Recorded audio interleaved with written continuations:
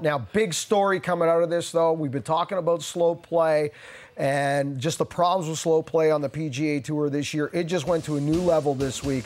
Bryson DeChambeau, this video's gone viral. Everyone's chipped in, Bob. This is a 2-minute, 20-second video of Bryson DeChambeau looking at an 8-foot putt. And a lot has spilled out. There was confrontation between Bryson and caddies. There was people chiming in on Twitter. A lot has come out of this. Where do we even begin?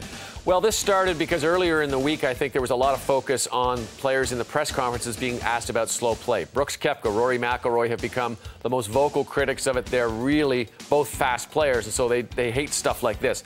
DeChambeau just picked the wrong week to exhibit some real bad slow play. He said in this situation the green book he had was different than what he was seeing, and that's why he was confused. But essentially, he's just the poster boy for this week. There are so many guys out there who are too slow, and you get the feeling now this could have been a week where there's a tipping point, where now guys are going to start to actually force the PGA Tour to either enforce the rules that are in place or find some kind of solution. Maybe it's European Tour's shot clock, or maybe it's Golf Canada's timing gates, but there's got to be some kind of an answer because the slow play is just affecting everybody. And this is really inconsiderate right here, Bryson, to his two playing partners. At least he has said that he's going to try and make better. He did come out and say that he would try to be a part of the solution versus the problem. I also think it's unfair that we're focusing on Bryson because it's Bryson this week. And I understand, and look, I love JT looking at the watch there, but I mean, this is JB Holmes. There's 80 guys out there each week doing this, not just Bryson. There is a lot of problems going on here, and one of them for me, Bob, is forget limiting the size of the green reading book. Throw them in the garbage.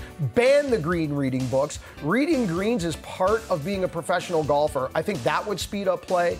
I think it's also too many bodies on the golf course. Just looking on Thursday and Friday, when we're out there, Bob, on a Thursday and Friday, calling PGA Tour radio, those rounds are 5 hours because of the bodies on the golf course. We get to the weekend in twosomes, we get that down to 4 hours. There's a lot they can do.